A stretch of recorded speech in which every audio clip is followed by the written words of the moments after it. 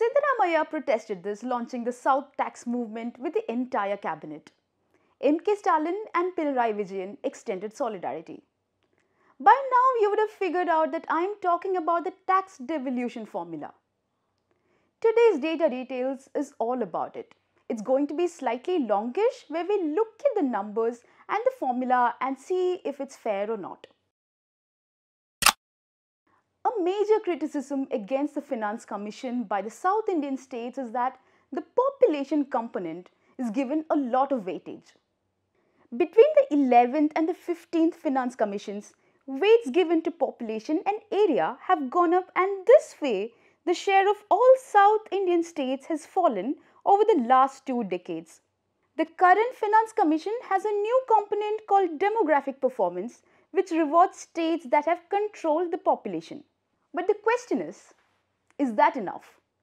Economists like Dr. Mary George say that the weightage for this component has to be increased. But the problem again is that to calculate the demographic performance, we again go back to the 1971 census, and this way South Indian states miss out a lot.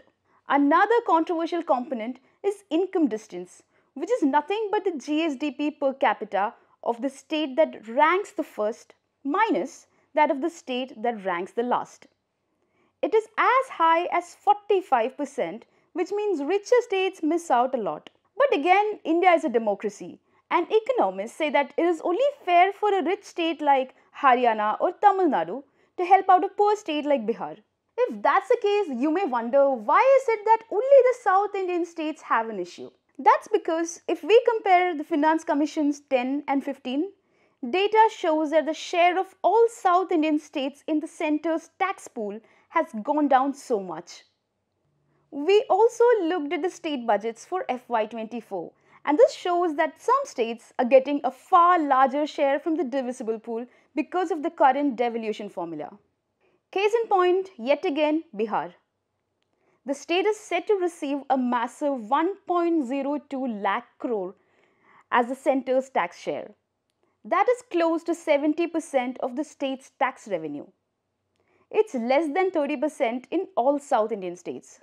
And in Haryana, it's just 13%. And now coming back to the popular claim that for every rupee that a South Indian state gives to the centre's tax pool, they get back very little. We did a bit of calculations based on tax collection, and it shows that the ones who are at loss here also include rich states like Maharashtra, Haryana and Gujarat. Also, the money that they may be receiving back from the centre could be lower than this, because there's no state-wise data on excise and customs duty collection. Now, we are no experts to say if the current formula is fair or not. But going by the current debates, the 16th Finance Commission may have some pondering to do. Thank you so much for watching this video. Do not forget to hit the like button, share and subscribe to us. Also check out our website, thehindubusinessline.com. We will be back again soon.